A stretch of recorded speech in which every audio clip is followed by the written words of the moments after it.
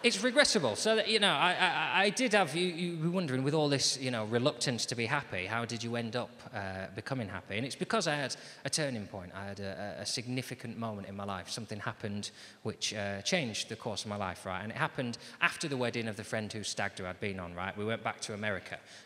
America is a country, of course, which prides itself on individuals being able to do whatever they want to do, which is not something I am comfortable with, if I'm honest. You can do whatever you like in America, and what I like to do instead is think of things I'd like to do, imagine them ending with me getting hurt, and stay inside and sitting down.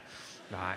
So we go out for my friend's wedding, and after the wedding, what happens is we go to a cabin in the wilderness, right? And we decide we're gonna drink and play cards and get to know each other again, right? And when we get to the cabin, there's a slight problem initially, which is there's something in the cabin which I hadn't encountered before, which is insects. Right, now, I say that because you think, well, we've got insects. We haven't got insects. We've got midges and flies. We've got flying toys, is what we've got. In America, they've got things called hornets and a thing called a cockroach. Now, if you've never seen a cockroach before, they're about the size of a Labrador. If you imagine that Labrador is driving something like a Fiat Seicento, that'll give you an idea of the build of the thing. Right, now, with most insects, I'll be honest, what I do is I scream and I run away from them. That's my first policy, but obviously you can't do that if they're in your house. You have to deal with them a different way, and policy number 2 is to stand on them. I'm not proud of that, but let's be honest, there's billions of them, so I'll just... Right, now, the problem with a cockroach, you stand on a cockroach and absolutely nothing changes. They just carry on about their business, dragging you along with them. If you could get on 2, you could ride them into town like that. Built like tanks they are, right? So I have to elevate to option number 3, right? And option number 3 is to drink until I can't feel them crawling all over my flesh anymore. Because obviously, as we all know, that cockroaches crawl in your mouth while you're asleep, they lay eggs in your stomach and you die. So what I do is I drink an awful lot of whiskey, right? And by the end of the evening, as the smallest one in the group, I'm now what you would call royally shit-faced. I go up to bed, pop a little plastic bag over my head so they can't get me while I'm asleep. I'm not an idiot. Anyway, I drink a lot of whiskey, right? I go to bed. Come down in the morning, I'm feeling very sick, right? And my only hope is that all my friends feel as sick as I do, and that's the end of today, isn't it? They say, what do you want to do today? I say, I really want to sit still and not say anything, and then sporadically look out of a window, think of some toast, and be sick. I get down there, they're all fine, because they're bigger than me, and they're not scared of anything like insects, so they're planning the day out, and my mate goes, hey, John, there's a lake down the road, we're going to go and see if we can hire a speedboat. I just can't tell you the many ways in which that's not what I wanted to do with my day, right? When he said that, I heard it in the voice of Michael Burke, because I grew up watching a programme called 999 with Michael Burke. We all started with things like that. If you haven't seen the programme, what it was is people nearly died, and instead of chalking that up to experience, we used to reconstruct it with actors for fun. And you'd have Michael Burke's sobering commentary so you could really enjoy it, right? Because, let's be honest, they might as well have called that programme Sometimes Dickheads Get What's Coming to Them.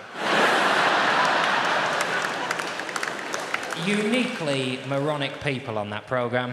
You'd have Michael Burke saying, Steve was a diabetic who hadn't eaten for 3 months when he decided to swim the English Channel. This is going to be a fun one. Everyone gather round. Bring those crisps I brought back from the holiday. And then they spiral out, so someone calls the Coast Guard because he's drowning, but the Coast Guard's pawned his arms to buy drugs and nobody knew, so he sets off in the boat but can't steer, so he runs straight over Steve, knocking him out, and tangling his ponytail in the propeller, and they drag each other to the coast of France, where they're shouting, please help, we don't know what to do, which is the French for fucking bring it if you think you're hard enough. A whole war with a village, right? So when he said that, I heard Michael Burke saying, the 4 alcoholics decided to hire a vehicle they'd never driven before in a country they didn't know. We're going to die today. That's what's going to happen. We're going to die on a boat today, or off a boat. That's the great thing about boats. You can die on or off them. I'm really going to have to stop this happening, right? And it was too early then, so they bundled me into the back of the van. I'm secretly content that you can't just get speedboats, can you? Because they're too big, do you know what I mean? Like in this country, if you went to the Lake District, so, excuse me, can I have a speedboat? They'd say, hi, have you got a speedboat and your speedboat licence? In America, it's slightly different, you see. In America, you drive down to a lake and you'll find a shack by that lake, and you walk into the shack, and behind the desk will be a toothless local. You approach the local and you say, excuse me, we're not from around here, can we have a speedboat? And he will reply, sure as shit you can have a speedboat! This here's America, son. Go out on a speedboat. Bow, bow, bow, bow, bow, bow, bow.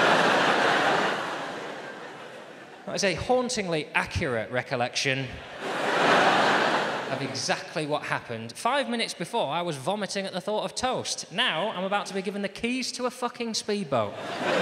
All he said was, he said, "You can have a speedboat so long as one of y'all got a driving licence." And my friend went, "Yeah, I've got a driving licence." I said, "Yeah, he's got a driving licence for a different vehicle in a different land." I'm still not sure what relevance a UK driving licence is to a speedboat in America. If I'm honest, you can't go to Australia and say, "Excuse me, can I have that hot air balloon?" "Of course you can, mate. Can I just ask, have you ever been on Dodgems?" Moronic country, right? So he's drawing it through, and I think I've got my first chance here to save everybody's life. They'll not thank me for it at the time, but I'm not going to die today, right? So I said, "Oh, I don't suppose you've brought your paper counterpart, though, have you?" Looks like I won't be able to go, mate. That's just only half a licence he's giving you there. You're not even listening. He went, "This is a licence as far as I'm concerned. Pink, motherfucker. Ain't never seen one of those before. Let's go get the keys to the boat." Off he goes to get the keys. We conga off behind him, right? As we're going across the shop, my friend notices a fridge which is full of beers. And he says, "Excuse me, are we allowed to buy these beers?" And he says, "Sure as shit you can buy those beers. This here's America, son. Get shit-faced. Go out on a speedboat." Pow, pow, pow, pow, pow, pow, pow, pow. His roof's in tatters. We're now walking down to the lakeside with a crate of lagers under each arm and the keys to a speedboat, right? And I think, well, we're definitely going to die today. That's a given now. At least the alcohol will numb the pain of death. Right.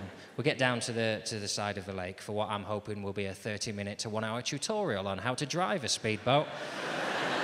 Various do's and don'ts of modern speedboatery. He chucks the keys in the boat. He goes, "Have a good day. Don't hit any other boats." Which is really the sort of sentence that if you have to say to someone, you shouldn't really be giving them the keys to a speedboat, I think. Yeah, I wonder if they know not to drive directly into another speedboat. So now I'm convinced this is going to be the last day of my life, right? And we get in the speedboat, and sure enough, after 4 to 5 hours, I'd had one of the best days of my entire life. Yeah. It's an awkward moment, that, isn't it? And all I would say is if you feel let down by the end of that story, imagine how pissed off I was. I went out there in good faith to die in a horrific accident that day, and I had to climb off my little high horse and admit I'd had a lovely day and thank them for inviting me.